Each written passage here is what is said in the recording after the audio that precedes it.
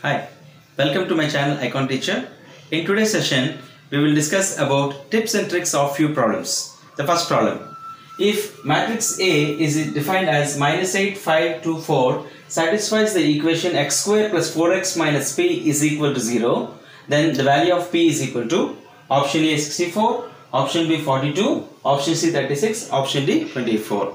Now this can be solved in a much simpler way. So based upon a small trick. Now first of all, you should know what is the meaning of A satisfying the equation. So let us observe this. If you substitute matrix A in this equation, we get this as A square plus 4A, I plug in x as A, minus P into, when you have a constant, it means P times the identity matrix I of the same order as A. This should be equal to 0. So this becomes A square plus 4A minus Pi is equal to 0. And you should find the value of P, so that this satisfies x square plus 4x minus P equal to 0. If I substitute the matrix A, this is what is going to get: A square plus 4A minus P into I equal to 0. Now just follow the trick.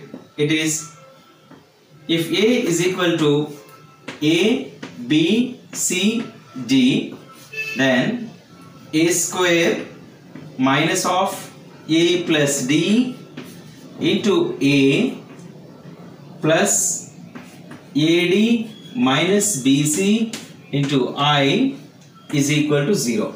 So this is a very simple equation. A square minus A plus D into A plus AD minus BC into I is equal to 0. Okay. Now if you see here, minus 8 plus 4, minus 8 plus 4 is minus 4.